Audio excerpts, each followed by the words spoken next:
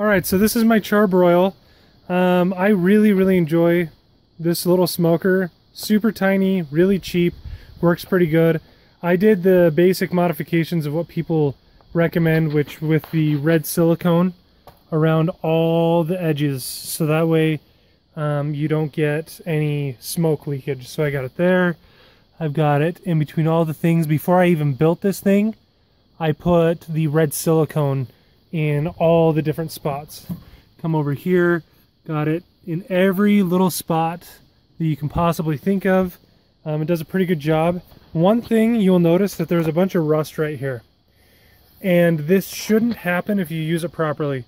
I was looking at reviews where people were saying that this rusts really easily because the paint peels, and literally the only reason that that happened is because I was testing it and I built a fire way more than I would possibly ever need while smoking, and it finally then started peeling the paint, and I actually bought some more paint that I'm going to sand this off and use some black engine paint to make it all nice and pretty again. But this was literally me just testing whether it would peel or not, and it totally did after building an insanely huge fire. But in normal charcoal smoking, this will literally never happen. And also you'll notice here, it happened here as well, and that's only because I built such a huge fire. Prior to doing this, I'd used it 3 or 4 times, and this never happened. I built that huge fire to see what people were talking about, and it finally happened. So as tiny, cheap smokers go, this thing works really well. It's not super amazing when it comes to being really thick. The metal isn't very thick gauge. You may have issues in the winter time or in cold seasons when it comes to holding the heat. So it's more of just a summer type deal, and you can't cook a ton. So if it's just for you and your family, you're not doing a huge barbecue cookout for a family reunion, this thing's perfect. Okay, so this isn't necessarily what it is that you need for this grill, but these are things that I would use specifically for any smoker. So I would recommend getting a thing of silicone gloves, which you can find on Amazon. Any type of bear claw puller if you're doing pulled pork. I would highly recommend getting one of these charcoal chimney starter things. Makes it super easy to start all your charcoal, your seasonings obviously, your delicious meat that you're going to use, and then your wood chips. Today I'm doing a mesquite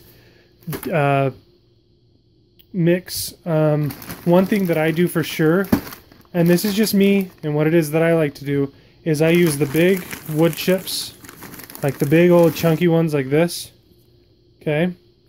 And then I will soak these little ones.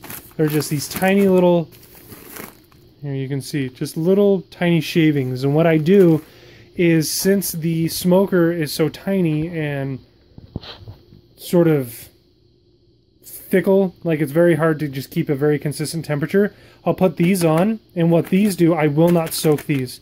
And these will sometimes create a big fire, so it spikes the temperature. And I will soak these. I don't personally like soaking my chips.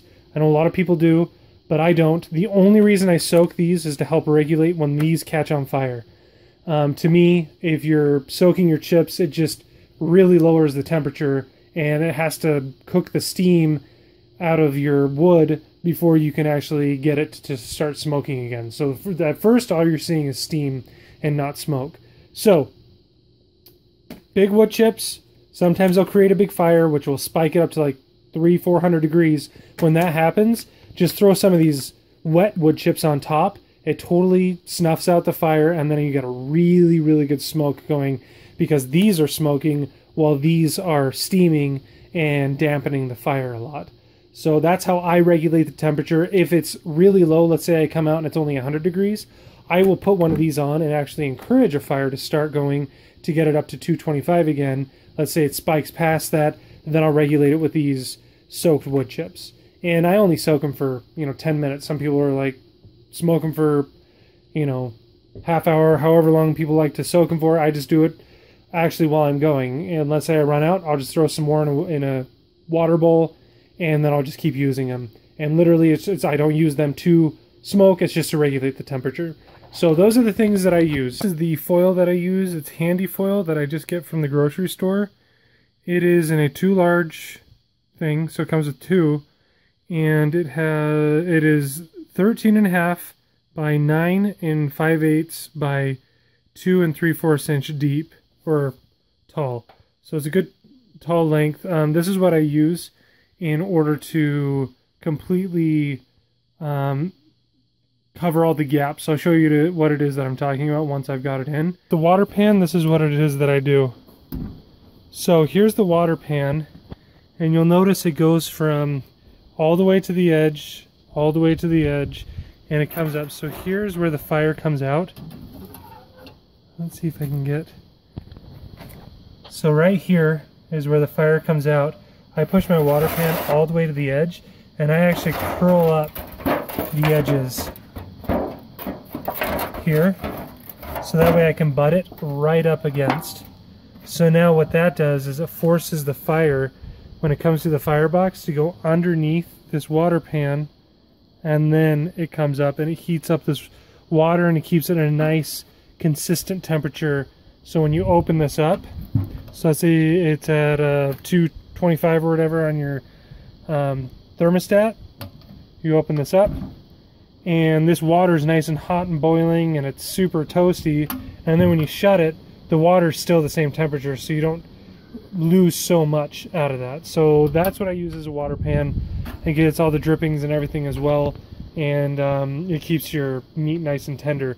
What I found without this is the water just immediately comes up through here and it just chars everything, and it gets everything way too hot. So this keeps it a nice consistent cooler temperature of what it is that I like for when I'm smoking pulled pork specifically. Something else I wanted to mention is I put these bottom grates on first. So you got the bottom grate, which is basically, it's really hard to see. There you go. It's basically the same level as the fire intake. So the hole is basically the exact same level. So that's perfect for this fire, or the water pan. And I put it right on top of the bottom grate. And then I put my grilling grate right on top of that. So it's like literally the exact perfect height. And I just find this at the grocery store. Okay, something else I wanted to mention. You will see that it is super duper cold right now. And if I put my hand above here, it's not really getting a good draw. I just barely put my coals in. They're super nice and hot, nice and ashy. But I'm not getting the draw that I want because I've got my water pan in.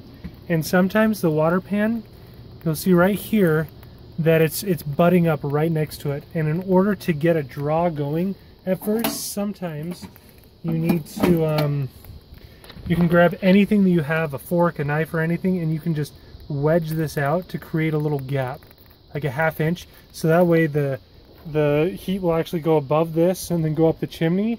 So that way it can create a good draw. Once you get that good draw going up this chimney pipe, then I will smash the this water pan tin against the wall again and make it go underneath. But as of right now, I'm going to create a little gap right there to get the draw going. Alrighty, so I got everything up and running. I got my smoke coming out of the chimney and everything, and I just wanted to show you what 14 pounds of pulled pork looks like inside of this. So that's how much it basically takes up the entire cooking chamber, but it works pretty good. Okay, so something I wanted to mention that I do, this doesn't tend to stay open. Like, you open it and then it just slides back down.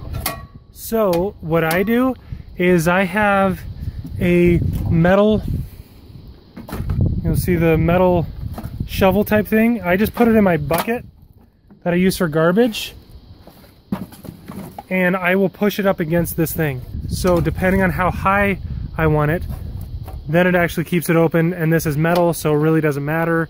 And let's say I want it to shut, then I just move it, open it up, and then it's literally just wedged right there. Okay, so something I wanted to mention is, I may seem like common sense, but when I'm about to go put the coals in, I make sure that this is all the way shut, so that way when I put it in, no coals come out.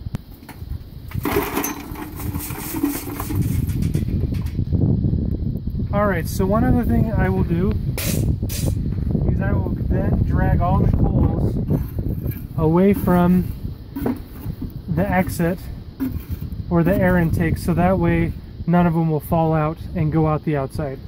So something that I try and do my best to do is, if you notice that this bottom part is getting clogged, I will go in and I will like knock stuff around, get it all open again, because if this gets clogged at the bottom right here, I mean what I just showed you, then it really restricts airflow. One thing that I wanted to mention that I tried for the very first time because it's so cold is I actually put the grilling plate, normally there's a plate underneath right here, and that's the coal plate. I actually put the grilling plate above, so I have two tiers. So I have the bottom, I'm going to bring it down here. So I have a plate right here inside that has coals, and then a top plate where I would normally put burgers up there. So I'll come around and show you. This is the bottom plate right there with coals, and then if you see up top I have a plate above it, and it's actually maintaining heat at this point. If I close this, it'll actually start smoking again instead of just being on fire. But this is totally helping. It's extremely windy today, it's super cold. So, you know, I got the smoke going again. The fire dampens down. If this was just straight fire, then there wouldn't be any smoke coming right now. But when I open this up, fire happens again. So I just thought I'd mention this because this is the first time that I've tried it. And that's where it goes into the grill. And then it comes into the grill. And I've got the pan right there like I showed earlier. And I've got my meats going. So it is super late. I'm still doing my smoke. Got a bunch of smoke coming out, and I just wanted to show you I've already done my first flip. And here it is, what it looks like. A nice, juicy, freaking amazing pulled pork in the making right here. I'm still using the two-tiered thing because it's about in the 30s now. So I have the top tier doing the smoke. And then, as you see, I've got the bottom and the top tier. There's the top, there's the bottom, and it's actually working really well. Alright, so overall, I really like the smoker. It's a decent beginner smoker. It's not a professional one. It's a side-along smoker with the firebox on the side. I really like it. I would recommend it to anybody wanting to get into smoking, and anyone that's just curious whether they enjoy it or not. That's why I bought it, and I discovered that I absolutely love smoking, and now I am going to actually get probably a better model and something more thick gauged metal, and I will continue doing my smoking endeavors. Thank you guys very much for watching. I hope you guys learned something. Please like, comment, and subscribe.